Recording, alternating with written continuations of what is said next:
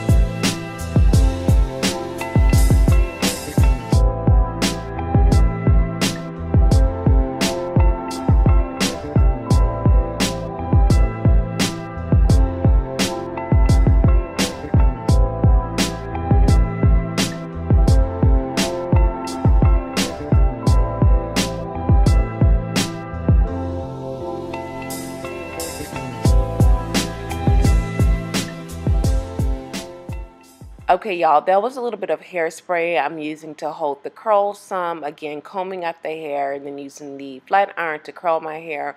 Now, I will say this, it's better to do these in smaller, I would say even smaller sections than I have now. But baby, I'm going on about 40 minutes here and I'm done. I'm tired. I literally, at this point, I wanted to put this part up, which is the crown of my hair. I wanted to just tuck away and be done. Yeah, this part I want to put up. But I'm going to be done here in a minute, and I will show you guys a slow pan of what everything looks like. I did not maintain this look. There's no way. But I would think that if you wanted to, you could do pin curls or flexi rods to hold in the curls, okay?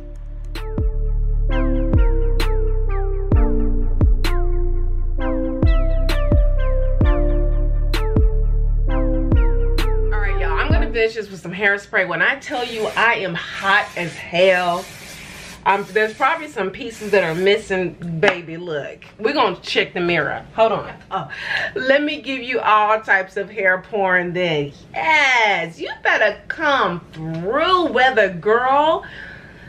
Okay. Yeah, it's already falling too. Look at that. But it's so full. All right, y'all. Let's shake it around. Very nice. I'll turn around to the back.